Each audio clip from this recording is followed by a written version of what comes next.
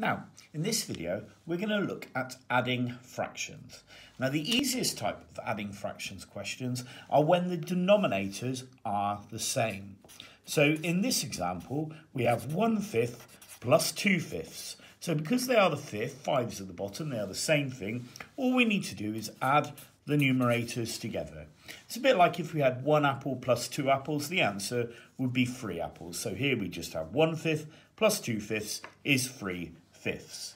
Now, it gets a little bit more complicated when we have different denominators. So in this question, you'll notice we have 1/3 plus 2/5.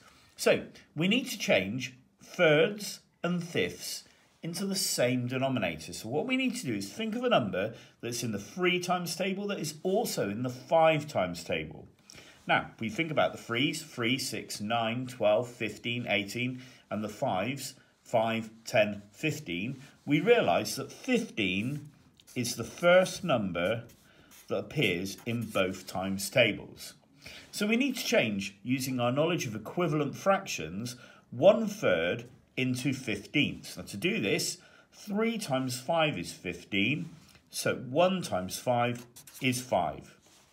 Do the same for 2/5 to change it to 15ths. 5 times 3 is 15, so 2 times 3 is 6.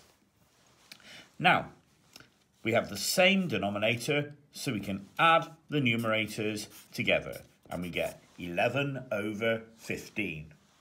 The most challenging type of these questions is when you are asked to add two mixed numbers together. So for example, in this question, we have 2 3/4 plus 1 2/5. Now, first of all, we need to convert these to top-heavy or improper fractions. So we need to change 2 whole ones into quarters first. So we can do that by doing 2 times 4 is 8, plus 3 is 11. So 2 3/4 is 11/4.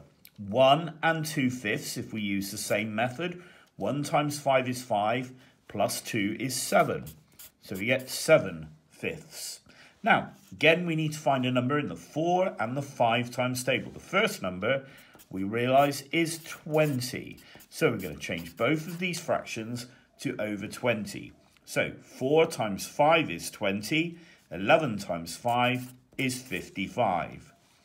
5 times 4 is 20, so 7 times 4 is 28.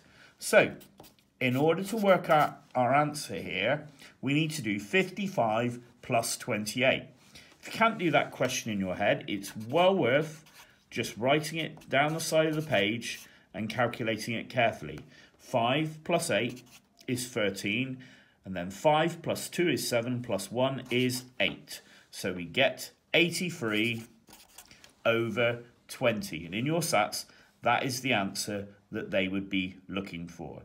If you wanted to convert it to a mixed number, you would do how many 20s go into 83, which is 4, and you would have 3 left over, so it would become 4 3/20.